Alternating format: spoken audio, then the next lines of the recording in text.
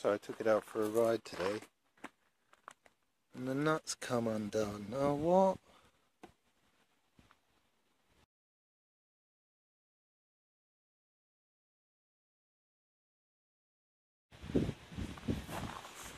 Okay, so looking in my throttle tube, how come this is so hard? Yeah, my throttle cable is all rusty. Man, it's rusty. No wonder it don't fucking work right. I mean, it works a little bit, but it's all rusty and full of stuff.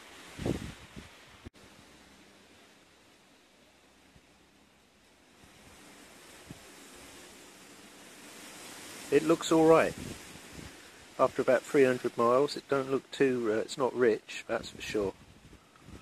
But it is running hot.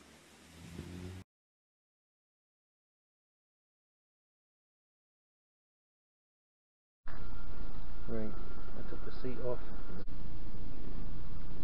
I took the tank off. And now I haven't got a clue what to do. I'm going to have to go and look at something else to do. I've got bloody condensation on the inside of the clock. So I've got to do this. I've got to get this thing sorted out quickly, you know.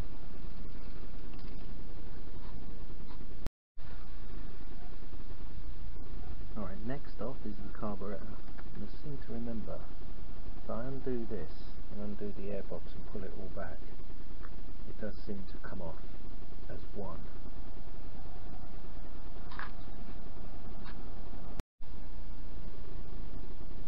So basically it was a 10 mil, just to loosen the airbox. Undo that flap, give it a little wiggle, and back it came, which is enough to get the cylinder head off. Right, next off is the exhaust, and I seem to remember to take the exhaust off I've actually got to take that pedal off as well. That's a 17 mil. This is where the nuts and bolts start to add up. Okay, I found top dead centre down there. Remove the tacho housing. Now I'm just going to slacken the, remove the stay, obviously, steady. I'm going to slacken. So I've whipped off the head and I've wrapped it in cling film. Now I've just got to knock these tabs back and take these 10 mil bolts out. Okay, I'm pretty sure this has just failed the gasoline test. I mean, I filled that up and it's pretty well down here to here. So if I tip it back up this way, eventually I could probably get rid of all the fuel in there. Just, oops, I'm tipping it away now, so that's no good.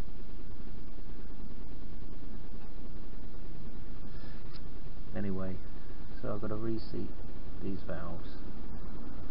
I think it's so much carbon, they're not sealing properly. I mean, it is very carbonised. You see how much carbon is in there. I'm not going to clean the piston this time, because I know that a lot of carbon can improve your compression. Oh well.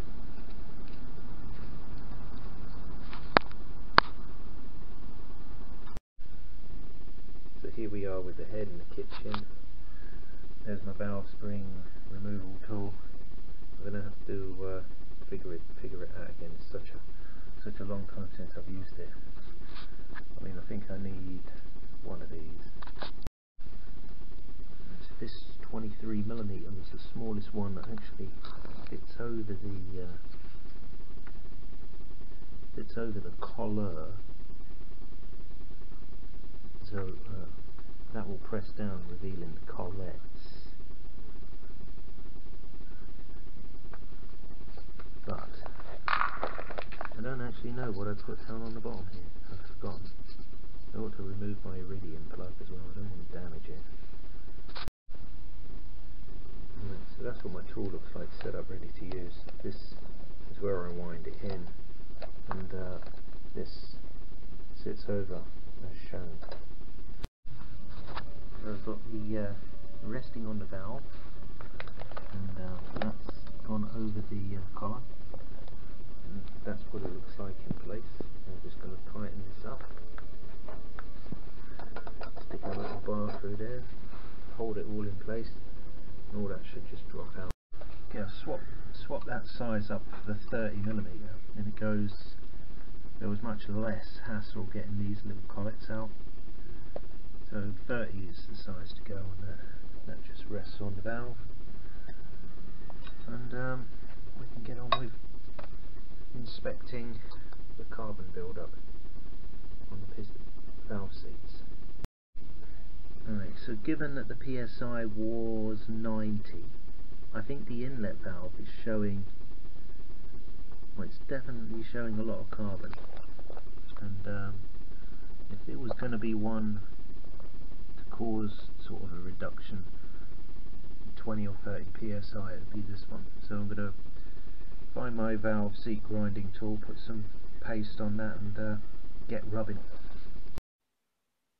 The new inlet valve and the old inlet valve, and the new one's got a nice clean lip. It's going to take less lapping. The heights are, well, it's a replacement part for this one. It's not going to need so much lapping in, I think, because it's already nice and shiny. I basically gave this head a clean up, and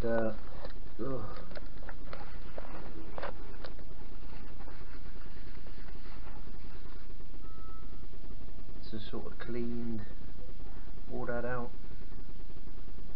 and then give them a quick reseat, and hopefully that will, let's go put this back on the bike and see how it goes.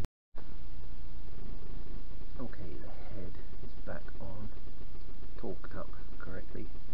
Now I've got to remove this and put the cam chain tensioner blade on. So let's do it. So the blade, cam chain tensioner blade securing bolt is in, as it is the cam chain tensioner blade. I've refitted the cam chain tensioner adjuster. Now I've got to find top dead centre, keeping the cam chain nice and taut while I do. So with the crank at top dead centre, I now want to put my little camshaft half-arse bearing in this little half-arse bearing slot. I want to make sure my flange pin is in place.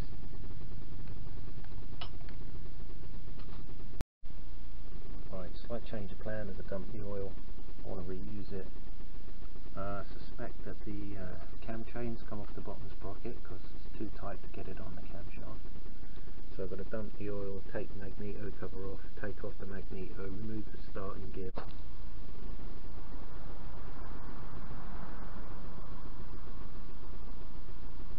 Just want to count how many tools there are, and how many bits. You know.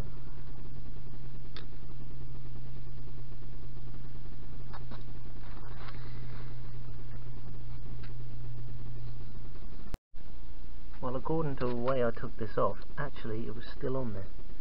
It hadn't come off the damn sprocket at the bottom, which is a complete mystery to me. But there it is. It must have been something else. Right, here's a new one. The starter clutch, this is known as, fell out, and these components fell out with it, and you've got to put them back in. Now that one, I think, is what it should look like. There's one of them that's remained in. That one is halfway, and then there's one of them that's totally out.